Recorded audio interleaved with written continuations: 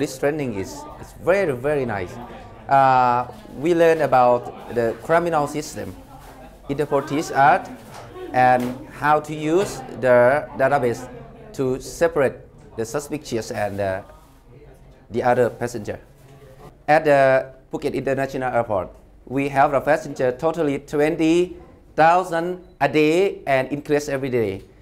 And all the criminal, they all look like the tourists. That's why we don't know how to separate the criminal and the other passenger. The equipment of Interpol is called mine, right? They make me easier to separate the criminal and make me serve it comfortably for tourists and make our city safety. We look forward to the Interpol returning again, and we intend to share this knowledge to the other immigration for safer regions.